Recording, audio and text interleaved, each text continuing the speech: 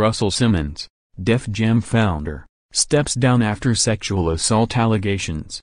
Def Jam founder Russell Simmons announced Thursday that he is stepping down from his various leadership roles and companies after screenwriter Jenny Lumet accused him of sexually assaulting her in 1991.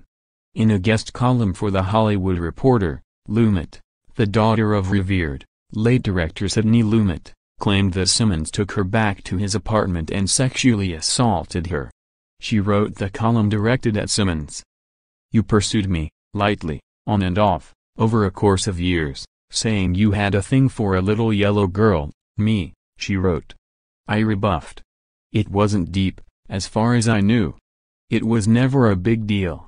Read more. Matt Lauer caught on camera telling Meredith Vieira to keep bending over on the night in question. She wrote that Simmons offered to give her a ride home, but instead, once in the car, ordered the driver to take them back to his place. "I felt dread and disorientation. I wanted to go home," she wrote. "I said I wanted to go home. I didn't recognize the man next to me. I didn't know if the situation would turn violent. I remember thinking that I must be crazy. I remember hoping that the Russell I knew would return any moment." Lumet insists that she had no opportunity to escape. She was both mentally and physically shocked into subservience. Once alone with Simmons in the elevator, she alleges, he pushed his body against her and forced her into the corner. From there, she wrote that he sexually assaulted her in his apartment, but doesn't recall all the details. She claimed that there was penetration and she tried to stay as contained as I could. Read more. Terry Crews says Russell Simmons told him to give alleged groper a pass. Lumet says she was prompted to speak out by Simmons' denial earlier this month of a separate 1991 allegation of misconduct by another woman.